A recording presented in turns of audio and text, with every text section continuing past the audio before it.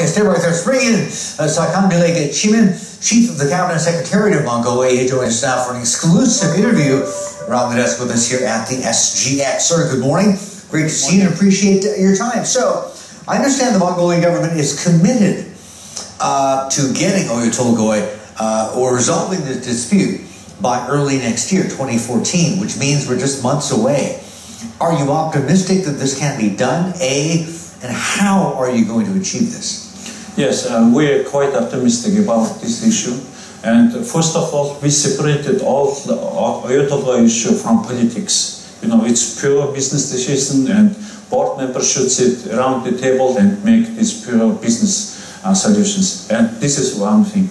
And next good thing also, the updated news for listeners or watchers for CNBC is that in mid of December, we expect very high level guests, delegates from Rio Tinto coming to UB in Ulaanbaatar, Mongolia, and we're going to finalize all this project financing issue and also second phase underground mid-December. And hopefully we're going to also announce together that we're going to announce timetable for next year when this project financing starts, and also underground work second phase going to start. And that's why after adopting new investment law, and we're trying to keep this momentum, also feel it by very good chain of positive events. And Oyu Tolgoi will be one of these positive events. You know, the problems with the Rio Tinto project, it's really scared a lot of investors, a lot of foreign investors away from Mongolia. They're worried about corruption, they're worried about resource nationalism, they're worried about legal recourse. If something goes wrong, their investments are stuck there and they have no way of getting that money out again. What are you tackling first to lure people back? Of course, new investment law we're expecting is going to give big confidence toward the investors, because we're no longer going to divide investors into local and foreign, and all they will be treated equally. And also when we're asking investors, they're asking from government, we need predictability. And that's why we're addressing this issue first. And that's why if you want, you're going to give certification of stability from government. And it starts from 5 years. It's minimum, it's depending on size of your investment, ending with 22.5 years. And that's why this law is really giving confidence. And also, most important third issue is that if you're going to change this law, you need 2/3 of all members of parliament. It's making almost impossible to change this investment law. It's also giving quite good confidence. And now, after we're tackling OT issue, and OT issue is not, 100 against 0 issue. Of course, in real life, it's never been like that. And 50 against 50, maybe 60 against 40. And that's why we're sitting around the table. And there was 30 different issues together with Rio Tinto and OT. And now it decreased triple times. And I think in coming months, we will find all common language on this. That's encouraging to hear. And it brings me to my question, which is, how do you ensure that the resources revenue benefits the broader population and the broader economy? That's why there is no need to invent new bike, and we're learning from experience from other countries like Chile and Botswana or Norway, and that's why we're going to use our mining resources, this new capital for development of country, and we will diversify our economy. Mining is only one of these diversified economy. Yes, agriculture, our Kashmir, our meat and tourism, IT. There is a lot of sectors we can do. You have a sovereign wealth fund, do you know? And that's why my next point is that using like Temasek tool, we're going to establish in our country also, and approaching sovereign wealth fund. This is the ways of proper development of Mongolia, and that's why we're learning from Singapore. That's why we're learning from Hong Kong and other countries, and that's why my president is paying visit to Singapore in these days. How do you price your mineral resources? They're so valuable, and you're sitting on so much potential wealth there. But when you're negotiating with some of these big overseas companies who want to come in and invest, how do do you, as a member of the government and your colleagues, how do you price it? What's the process? Tell us about that. Somebody is, for example, there is the worry about commodity price right now, and that's why government is trying to see this problem not only in couple years period of time.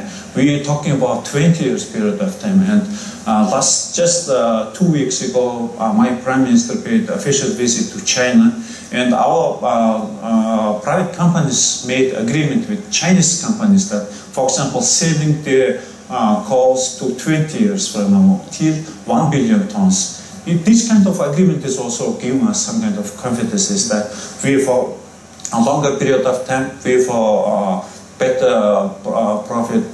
It's like win-win situation for both of us. And for example, also we're making big projects on from coal to gasification, also exporting it to China, and also new consumption of gas is also in place in our capital cities. Minister, just very quickly, tell us right now, for Mongolia's development, what is your single greatest challenge? It's FDI. Getting foreign money in. And that's why this is the potential. We are a very rich country with natural resources. And but during the policies during the last 2-3 years, we experienced this kind of problem. And now our behavior will become very smart enough. And that's why everybody in my country started to acknowledge that without FDI, without technology, without know-how, without good experiences, there is no way for the monetize your resources. Yes. Yeah. Okay. And that's why if more investors is coming to Mongolia, it's better. Because Oyutolva, it's only one of these potential 50 more projects in Mongolia.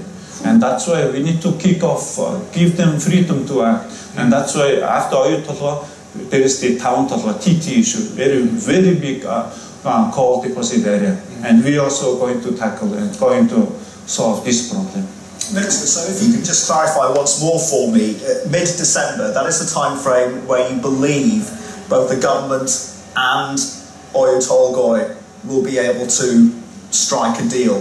Right after that, if you permit, I hope we'll be again guest for your studio and delivering this good news. Very good.